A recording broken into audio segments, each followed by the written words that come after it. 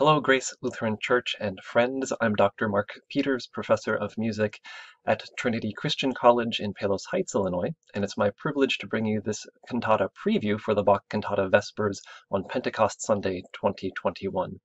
It's also my privilege to begin with these words, "Peace be with you." These are the words Jesus speaks to his followers in the Gospel reading for today. "Peace I leave with you. My peace I give to you. I do not give as the world gives. Do not let your hearts be troubled, and do not let them be afraid. Peace be with you." J.S. Bach composed his Cantata 34, O ewiges Feuer, or Ursprung der Liebe, for the first day of Pentecost in 1727. He returned to it later and transformed it into a wedding cantata with the help of an unknown poet who skillfully crafted a new wedding text that would fit with Bach's existing music.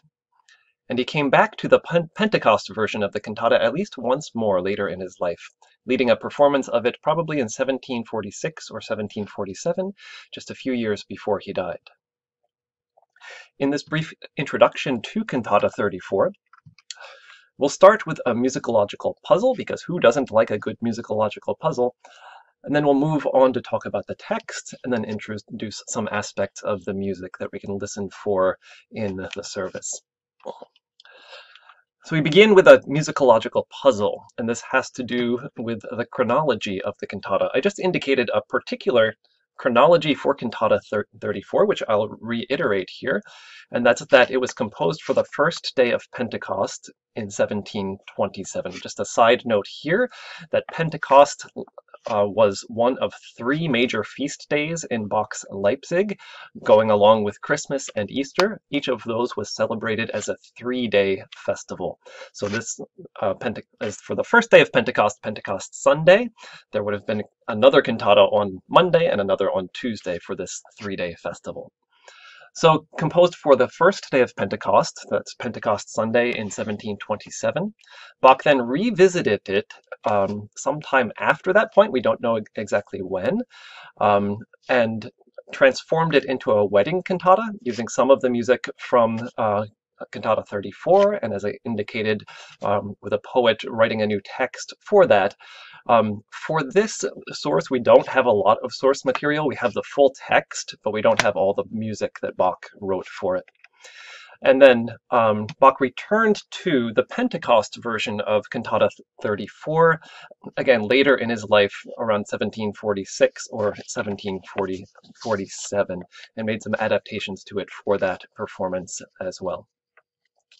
But if you read, for example, Alfred Durer's monumental volume, The Cantatas of J.S. Bach, or Christoph Wolff's famous biography, Johann Sebastian Bach, the Learned Musician, or any number of other sources published before the year 2010, you'll find a different story listed, which is this.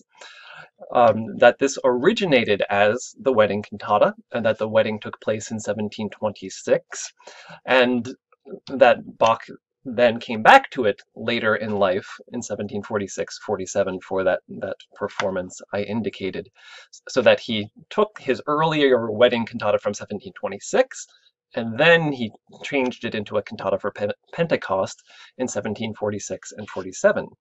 But we know now that's not the case, so the question is, what changed? So here is the chronology as we know it now. And what changed is research by Russian musicologist Tatiana Shabalina.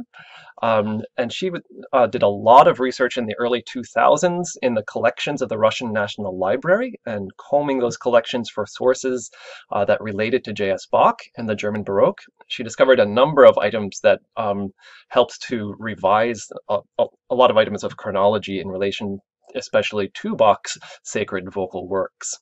Many of these were text booklets. These were printed texts of the church music that members of the congregation could purchase. It's like a bulletin going into church, but aren't you glad that Grace doesn't make us pay for the bulletins? They just give them to us for free. But in Bach's Leipzig, you could buy these booklets, and it was not the whole liturgy, but it was the texts of the church cantatas or the Passion that was being performed, so that members of the congregation could follow along with the text while listening to the music in the service.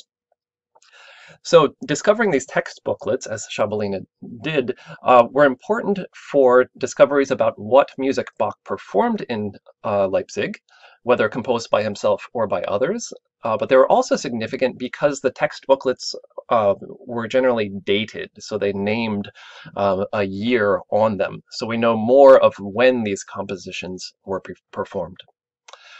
One of the text booklets that Schabolina unearthed included the text of Cantata 34 for the first day of Pentecost, and it was labeled in 1727. So this is the words from the title page for that text booklet.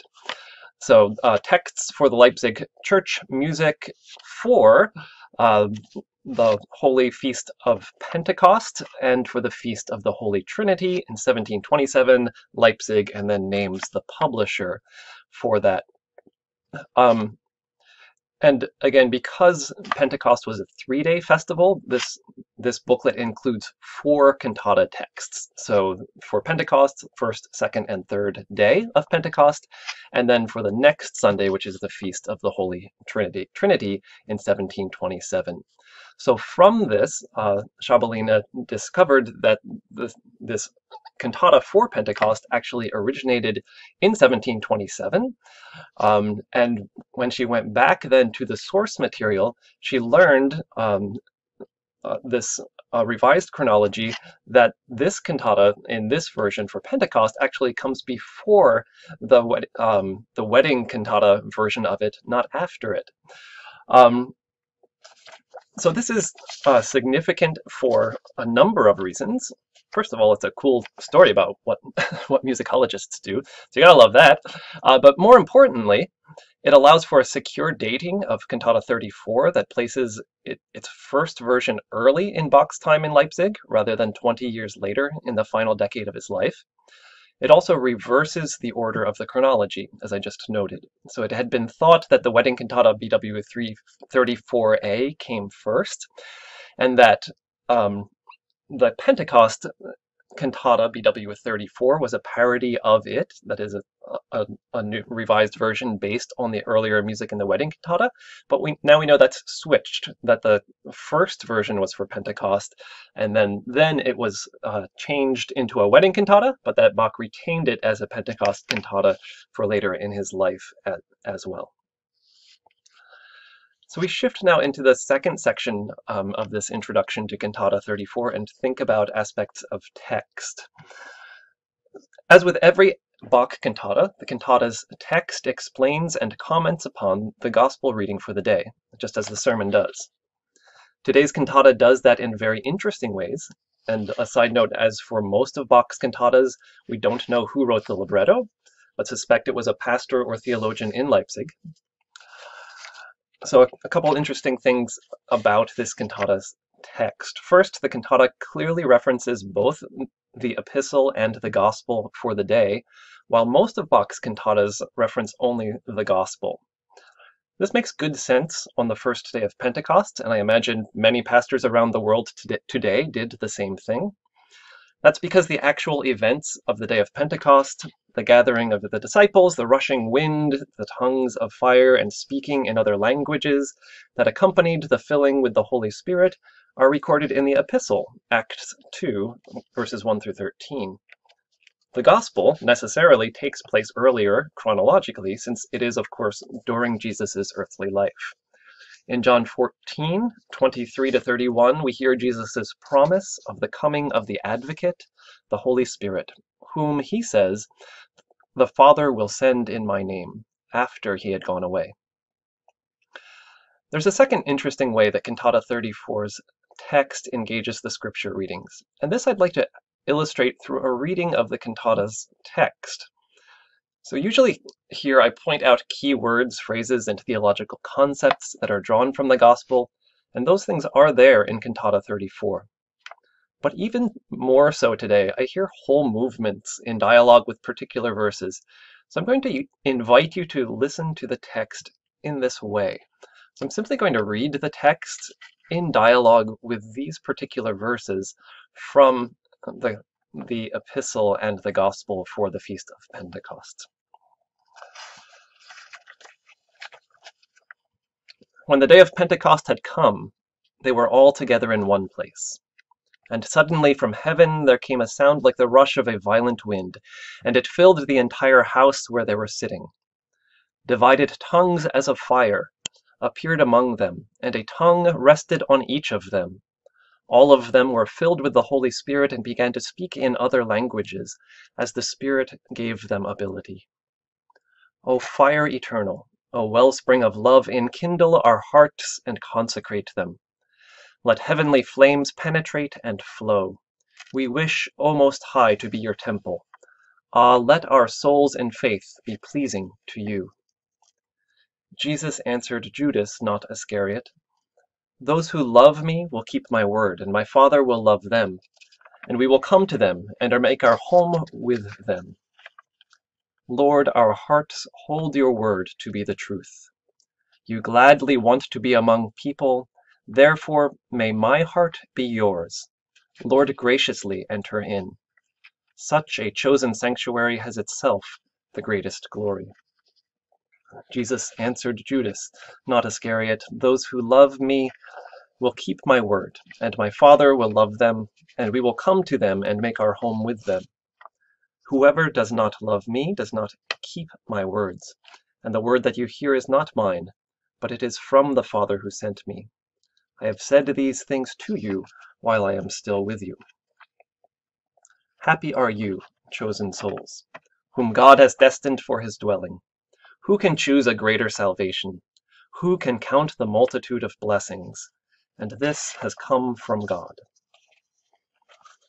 But the Advocate, the Holy Spirit, whom the Father will send in my name, will teach you everything, and remind you of all that I have said to you. If God chooses the sacred dwellings that he inhabits with salvation, then he must also pour out his blessing on them. Then the seat of his sanctuary is rewarded. The Lord proclaims over his consecrated house the word of his blessing. Peace I leave with you. My peace I give to you. I do not give to you as the world gives. Do not let your hearts be troubled, and do not let them be afraid. Peace upon Israel. Thank the most miraculous hands. Give thanks that God has thought of you. Yes, his blessing works with power to send peace upon Israel, to send peace upon you. Peace I leave with you. My peace I give to you. I do not give to you as the world gives. Do not let your hearts be troubled, and do not let them be afraid. So the text of Cantata 34 does not directly quote any Bible verses or hymn verses, as most of Bach's cantatas do. It's all newly written poetry, but I think that it's a beautiful reflection of a text that is deeply grounded in the epistle and gospel for the first day of Pentecost. Finally, on the text, I also appreciate the way Martin Petzold summarizes it in his Bach Kommentar. And you can see in this chart a few things. So on the left side, the numbers are the movement numbers. And then to the right, those are the movement types. So whether chorus or recitative or aria. And he's clearly showing here how movements 1 and 5 are linked both thematically and sharing movement type. Same thing the way that movements 2 and 4 are linked and share a movement type. And then we have the central aria in movement 3. And that reading now from bottom to top, starting with movement 1, that the opening chorus tells the people of God that we are eternally chosen, and to be eternally chosen is reflected then in peace that comes upon Israel and upon all of us in the final movement. From movement 1 and then moving out from 4 to 5, so movement 2 names that the people of God are chosen, and that to be chosen is also to be blessed, and that to be chosen and blessed is also to be consecrated, to be set apart, to be holy. Then that key central movement, it's also the longest movement in the cantata, names the reality of the peace of Jesus Christ, which is salvation and blessing for the hearts of those who are chosen by God. Moving now into the final section, of this introduction and to think about the music that Bach wrote for this text. I'm leaving this slide here so we can see that structure from Petzold, because it also introduces us to the cantata's musical structure, as I've named, in that mirroring. So that mirror image of first and last movement choruses. We have very short recitatives in the second and fourth movement, and that very long aria in the middle, which, as you if you read in the bulletin for today, the program notes name that as being called the most beautiful aria Bach ever composed. Now, I can't personally agree with that as long as Mache dich mein Herz rein from the St. Matthew Passion exists, but it's still a very beautiful aria. Since the two recitatives are so simple and straightforward, I'm not going to say really anything more about those, but I'm going to focus on the three framing movements, the two choruses and the central aria. As a backdrop for that, I'll talk briefly about one aspect of how Bach often structures his vocal music like this, which is a three-part formal structure, what's called a ternary form. You hear that three-part form in that. So you're used to hearing this in Bach's cantatas, especially in the arias. So we have an opening section that we simply use letters to label this as the first musical section. So we have that first musical section, or the A section, and which has the first about half, or has the first number of lines of the aria's text. Then we move into the B section, which does two things. One thing is that textually it gives us the rest of the text, so we get the remaining lines of the text, but it also provides musical contrast in a number of ways.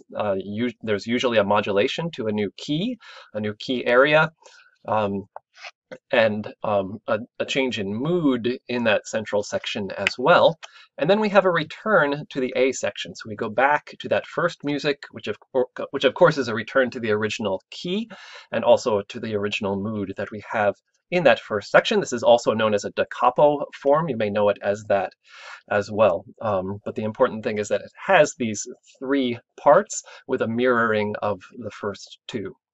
And just like the entire cantata itself is a mirror form across the five movements, movements 1, 3, and 5 are each in a ternary form as well. So in some ways, each of these key movements is also structured as a mirror itself, because it's engaging ternary form in some way.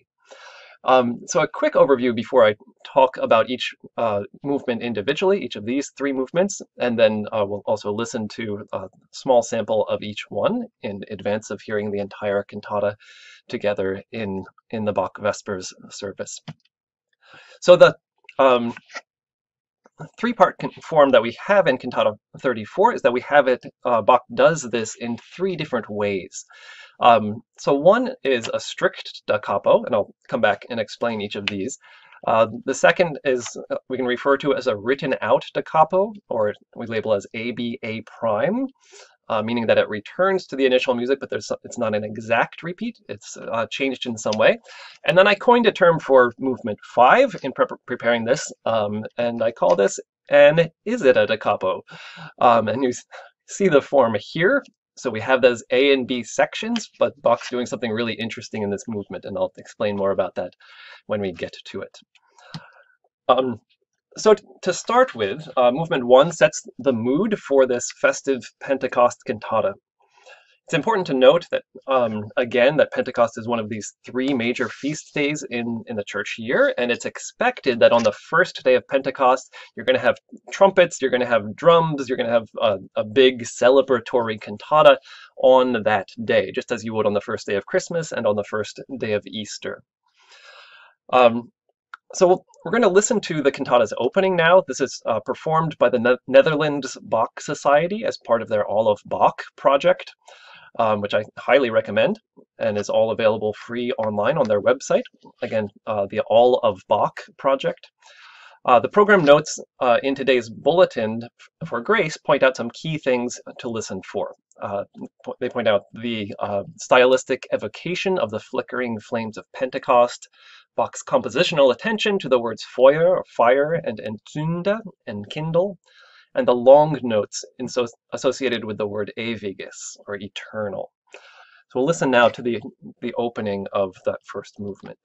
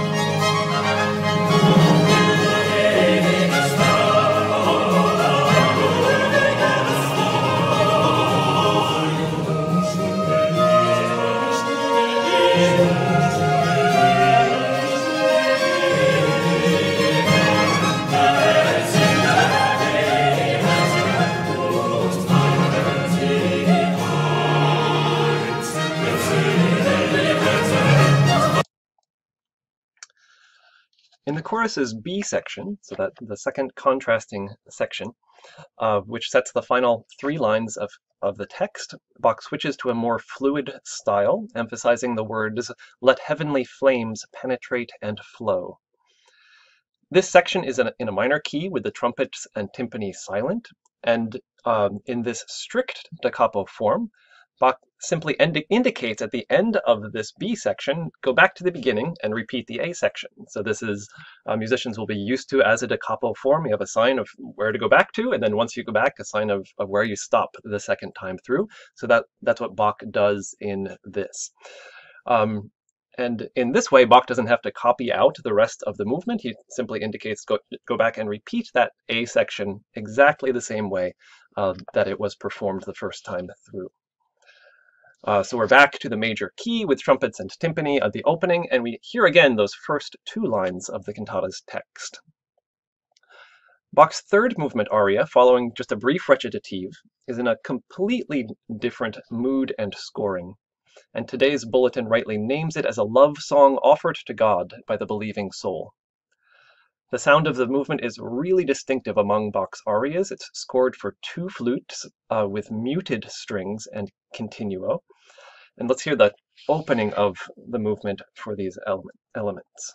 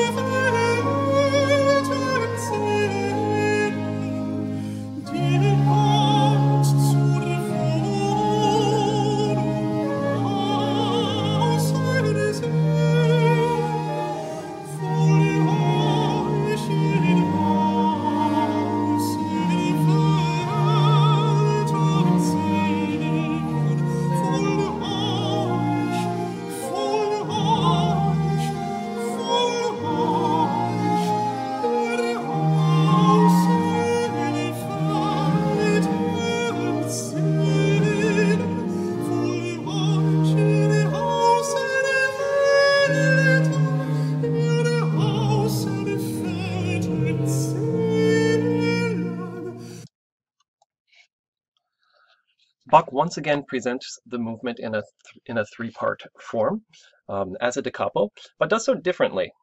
Instead of it indicating an exact return to the A section like he does in the first movement, Bach does in this case write out the return to the A section. So it's still a return to the opening music, it's a return to the opening mood and to the opening lines of text, but by writing it out, there are kind of two aspects of this. One, as I alluded to with the first movement, it's a lot more work for Bach to write this out rather than indicate a return. So obviously he was very intentional about this.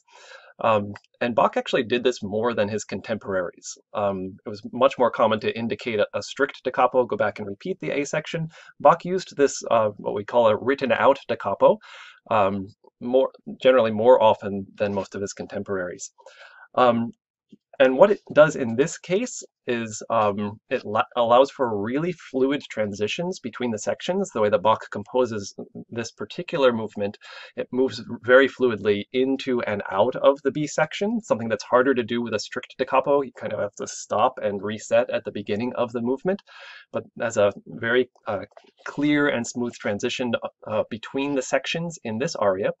Bach also shortens the instrumental introduction to the A section when it returns, so allowing us to hear the voice enter more quickly, sooner with these opening lines of the text. Happy are you, you chosen soul, whom God has destined for his dwelling. So moving now to the final movement, here Bach returns to the celebratory mood and scoring of the first movement with trumpets and timpani, oboes, strings, continuo, and chorus. And this time, we are going to listen to the preceding recitative. It's really short, because Bach follows the text's indication by writing a really cool transition into the last movement. Really connects the recitative with the final movement chorus. So the recitative ends by stating, "The Lord proclaims over his consecrated house," that is, the Christian believer, "the word of his blessing." And the recitative's closing punctuation mark is not a period, it's a colon, so there's something that's coming next, and what is coming next is God's spoken word of blessing to God's people. Peace be upon Israel. So we'll listen for the recitative, and then that transition, after that declaration, peace be upon Israel, by the full ensemble together, then it moves into kind of the bright celebratory music that we would expect even more for this closing movement.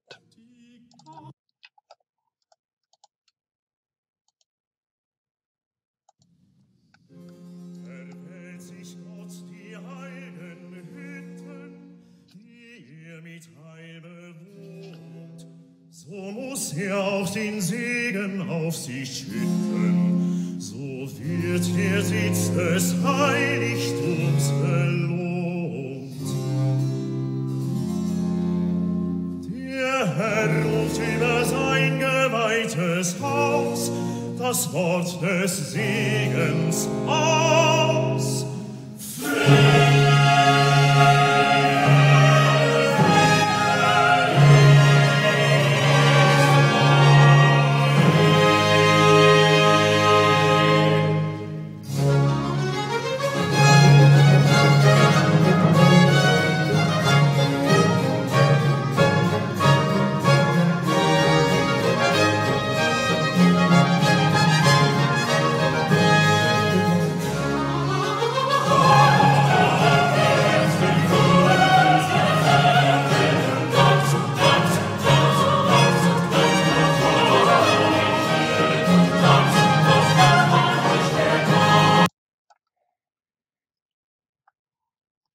So this is the movement that I'm labeling the "Is it a da capo form?"